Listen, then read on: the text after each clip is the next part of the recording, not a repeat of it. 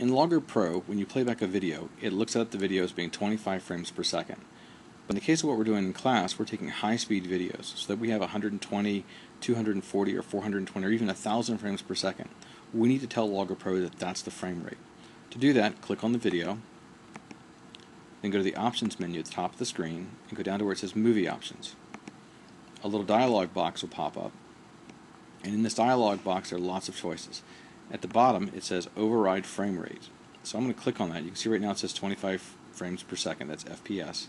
I'm going to click on that and I'm going to override it. This video was done at 420 frames per second, and then I'll click on OK. And now it'll know that each time I go advance it 1 frame, it's 1/420th of a second instead of 1/25th of a second. This way when I do my analysis and I look at the velocity or I look at the acceleration, it'll be the right analysis and the right values.